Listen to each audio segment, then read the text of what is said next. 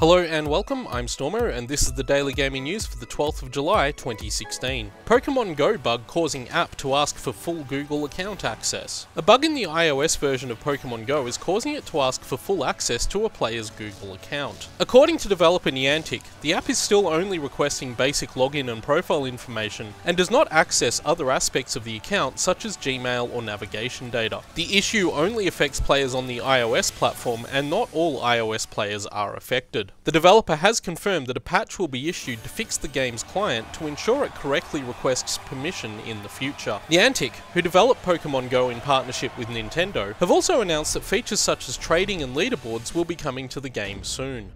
Vulkan support for Doom now live. Vulkan is an advanced graphics API that provides low-level graphics hardware access for games developed by the Kronos Group, who also develop OpenGL. Adding support for Vulkan in Doom means the game will now run at higher frame rates, especially on lower-end hardware due to reduced processing overheads. The game also recently acquired support for a photo mode as well as several bug fixes. Vulkan support in Doom requires the most recent AMD or Nvidia driver software.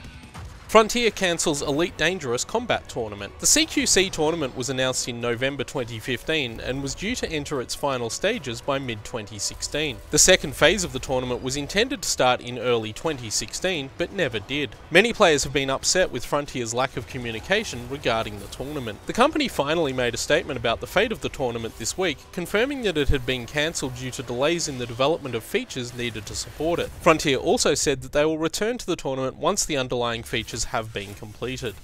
That's all the gaming news for today. We'll leave you now with the trailer for ClockWork, an Australian developed platform game that's currently up for voting on Steam Greenlight.